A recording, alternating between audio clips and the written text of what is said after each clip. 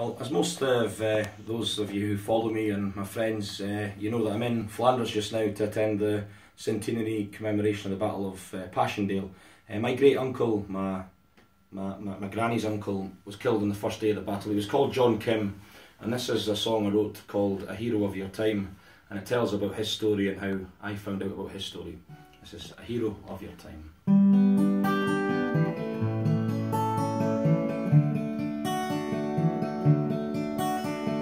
Who knows where in Ypres fields your body in silence lays? At the Menin Gate with your name above, I'll bow my head and pray. 100 years have passed and gone since you left them Frasier's glens, never to return again, like thousands of young men. Never to return again, like thousands of young men. I do not know your story, only the day on which you fell.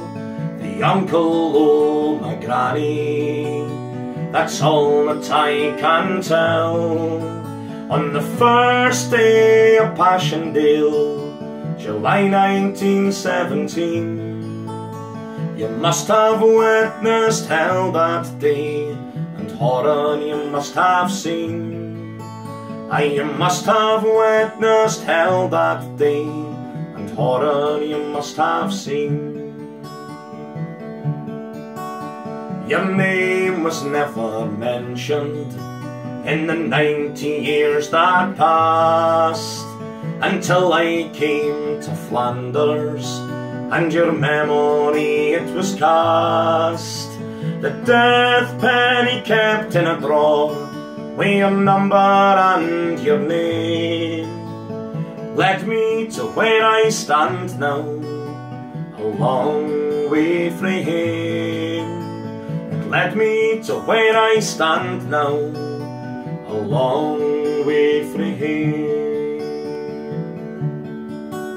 So every time I set foot on these poppy-covered fields, I'll make my way to Menin's Gate, and to your memory I will kneel.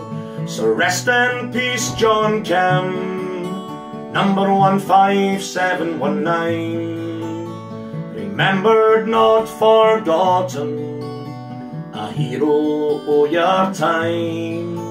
I remembered not forgotten, my hero of your time.